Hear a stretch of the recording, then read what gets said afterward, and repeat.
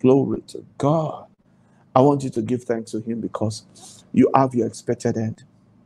You have your expected end. You have your expected end. Give him thanks. Give him thanks. Reka papos kufri itsaka dushka baria.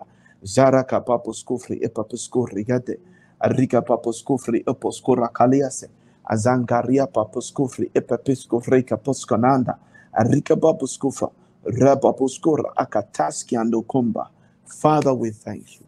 We bless your name. Thank you for the 24-hour miracles. Thank you, thank you, thank you, thank you, thank you.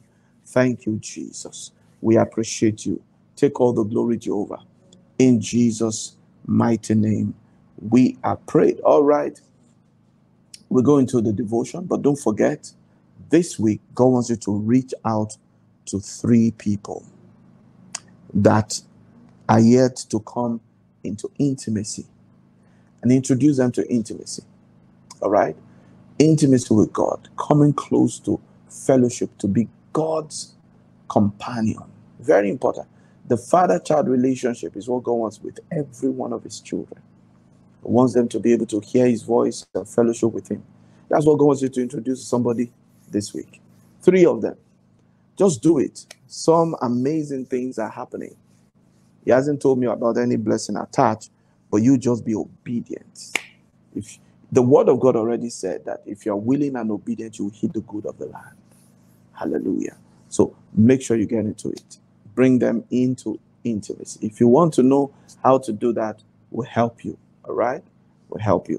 So look out for some details on our WhatsApp groups, particularly, and then I think on Facebook we can post some things that you can always check. So check back on Facebook for some materials. The Lord bless you. Today we want to look at love. The love of God is one of the things that it's primary in our walk with God. Jesus gave us a command that we should love one another as he has loved us. You understand? Then when John the apostle, he's the apostle of love because he's the one that has, in fact, John, has the greatest revelation of love and life. And that's why when he was introducing Jesus, they didn't introduce him from his physical ancestry or ancestors. He introduced him from the spiritual. And that is very important. In 1 John chapter 4, verse 7, he said, "Beloved, let us love one another. For love is of God, and everyone that loveth is born of God and knoweth God." So the instruction is, let us love people. Listen, when you walk in love, it puts you above. Now, some of the acts of love, attributes of love, behavior of love may look like you are playing what we Nigerians call mumu. But I tell you, it puts you above. It puts you above. Remember what he said before I go on. We're still coming back to that 1 John 4. Before I go on, in Galatians in chapter 5, Galatians chapter 5, in verse 22 and 23, he said, "But the fruit of the Spirit is love, joy, peace, long-suffering, gentleness, goodness, faith, meekness, temperance. Against such," I've emphasized this again and again, "against such there is no law." There is no law that can subjugate love. There is no law that can arrest love. There is no law that can oppress love. That was why Apostle John himself, the apostle of love, the story about him is fantastic. They tried to kill him, they couldn't. They couldn't pierce him with the sword. They couldn't cut his head off. They tried to boil him in boiling oil. The oil cooled down. So they just banished him to the island of Patmos. And what happened there? Because love cannot be stopped, he received the entire book of Revelation, the closing of the scriptures, in that place that they banished him to. Why? Love is indestructible. Love is unbeatable. That's why when you choose the way of love, you have not only chosen what is your nature, you have actually chosen the victorious way. Remember that even our faith works in the atmosphere of love. So love is very important. Choose the love way every time. Don't choose, the world will tell us all kind of funny ways to behave. All those things are just rubbish, absolute nonsense and rubbish. You are supposed to do like this. This is this. They will just be doing this. Their wisdom, what has it done for them? What has their own wisdom done for them? Has their wisdom been able to create a planet? And you now want to contest with the wisdom of the Almighty God that spoke the stars into existence. So 1 John chapter 4 verse 7, back there, he said, beloved, let us love one another. So is that an instruction? Love. Especially the saints. Show love to the saints. And let me tell you something, which is something that is, that we all face. The saints that the Bible says you should love first. I mean, God wants us to love everybody, but especially the saints. If you look at same Galatians, I think in chapter 6 now, let's look at it. Because you see why he said, especially the saints, the people who are saved, the people who are born again. You understand? Love everybody. Yes, God wants us to show love to even our enemies. Jesus said, love your enemies. Do good to them that hate you. Pray for them that despitefully use you and persecute you. All right? Then in Galatians in chapter 6, when he was speaking about doing good and all that, he says something that is very, very, very powerful. Verse 9. And verse 9 and 10. Let us not be weary in well-doing, for in due season we shall reap, if we faint not. As we have therefore opportunity. Opportunity means you see somebody in need around you. Like this week, we have to give to the needy. And so we're going to do that. And if you have not given your own needy seed, make sure you do it. All right? So he said, as we have opportunity, this is an opportunity this week now to be a blessing to some people in need. Let us do good unto all men. Somebody is in need of a shirt. You have some extra shirts you're not using. Please give. Give. Be good to all men. Then he now said, especially unto them who have the household of faith. So when he's saying walk in love, that's why he started with, let us love one another. We, the believers, we should love one another. We should have serious and deep love for one another. All right? And this love is the agape love of God. The love that loves you unconditionally, that cares for you unconditionally, that ministers to you unconditionally. All right? That's the true love. Say, let us love one another. For love is of God. All right? Love flows from God. If you're a child of God, you already love. You just need to allow your nature to manifest. That contrary nature that you are trying to manifest is not your own. It's in the flesh. And that's the one that the Bible said must die. How will it die?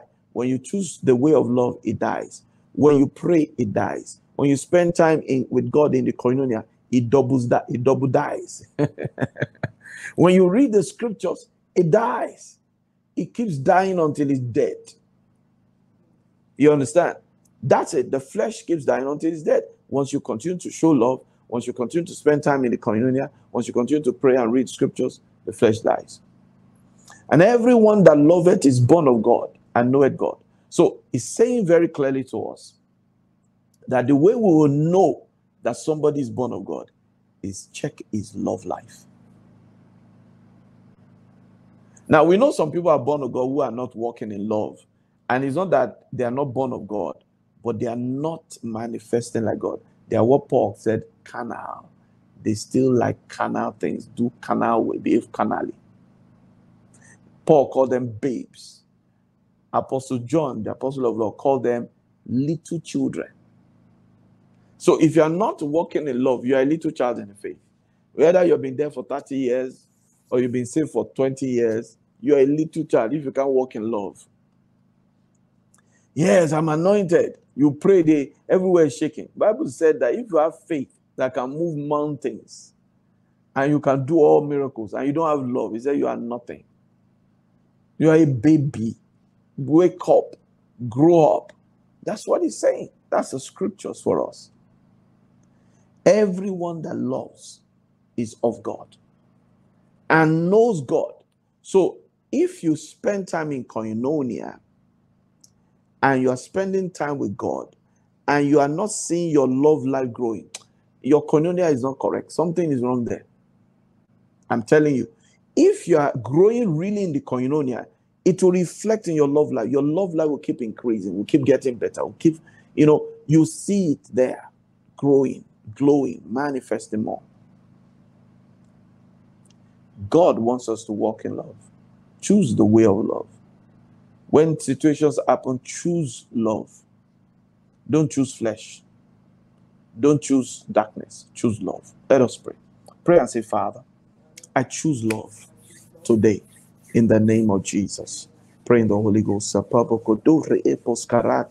Ariama Moscofian Boscote Kila Sluto Papuco Dofre, Arica Papuscofre, Imprayanda, Calusco to Com Papuscofia Pesi, Zianza, Rabba Puscofre, Epapisco Caliantos Canamba. In Jesus' mighty name, we are praying. Somebody's thumb is hurting. Receive healing in that thumb now, in the name of Jesus. I use my thumb as a point of contact.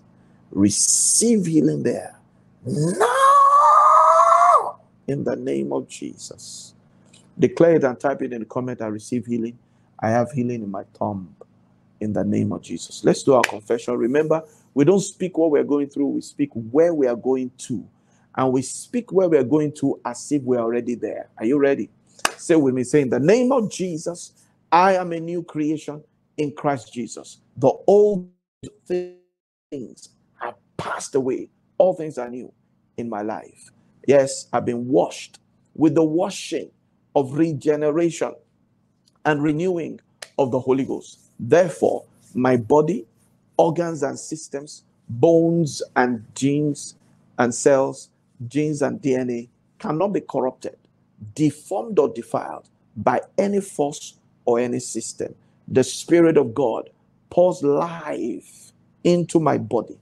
Therefore, sickness is swallowed up, corruption is swallowed up, the flesh with its lusts and affections are swallowed up. Yes, death is swallowed up in the name of Jesus. I live in sound health. I walk in life. I walk in holiness. I walk in purity in the name of Jesus. I am the blessed of the Lord, empowered to prosper. The Lord has supplied for all my needs according to his riches in glory by Christ. I have the power to get wealth. Therefore, I prosper in all that I do in the name of Jesus. I am highly favored everywhere I turn. I'm favored of God. For the sweet ointment of Jesus is upon me. My name and presence, thoughts about me are as ointment poured forth. And so men support me, help me, and work for me. In the name of Jesus, I and all that are mine will dwell in God's secret place, under God's shadow. The Lord is around us as a wall of fire. Therefore, no evil can befall us, no plague can come near us. In the name of Jesus, I declare today, I am head and never tail, and from above. I am born of God. God is love. I am love. I walk in love. God is holy. I am holy. I walk in purity. God is righteous. I am the righteousness of God. I am meek and lowly in heart. I have rest in my soul. I am the meek that inherits the earth. In the name of Jesus, I declare today that the Lord is with me. My home is blessed. My children are blessed. Everything I do is blessed. In the name of Jesus, I enjoy unhindered access to God. I fellowship with him. I hear his voice. I have conversations with him every day. I engage his presence. I retain his presence. I'm a carrier of the presence of God. In the name of Jesus, I am blessed. I manifest like Christ in character, in power, in wisdom, and in presence. In Jesus' name. Now open your mouth and decree for the day. What do you want today to be like? Open your mouth and decree, decree, decree, decree, decree. Arapa poskufi and peseri kotushka. Azisasa papo kodovre. I'll pray for you. Just decree how you want your day to be today. Decree. Call it as if it has already happened. Ariko papuskufri empesko rakanda. Arika papuskufri epepesko tanin kalanzo. Araba puskufia peske di kalasi. Araka pambongo rigananto. Orape pesufia baranda. In Jesus' mighty name, we are prayed. You are blessed. I'm blessed. I'm blessed. In Jesus' mighty name. Amen. Glory to God.